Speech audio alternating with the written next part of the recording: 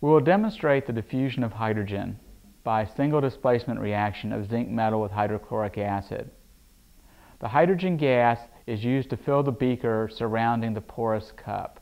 The hydrogen diffuses through the walls of the porous cup faster than the air can diffuse out because the hydrogen gas has a lower molar mass than the nitrogen and oxygen in the air.